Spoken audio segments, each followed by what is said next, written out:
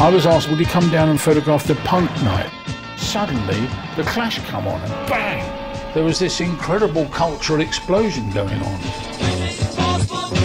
It was a scary moment because punk could have gone either way. Some of the bands did have NF following. The National Front were growing incredibly. Keep our country free from invasion! They're not English! They don't belong here! We said what we need to do is do a gig, thing called Rock Against Racism.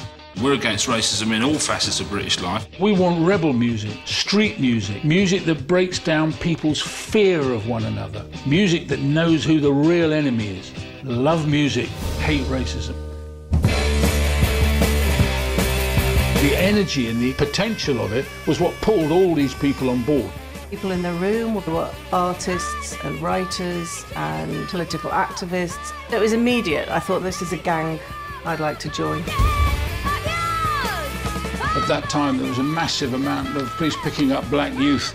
I met this man, Saunders. He was like, we've got to get together, we've got to build something. Rock Against Racism was white people finally waking up to the fact that there's racism here. The thing to do is get involved in outside organisations with white people, with black people. The only way we can do it is together. We were interested in the idea of people being able to express themselves and that the expression itself was a political act. Black, white, together, tonight and forever!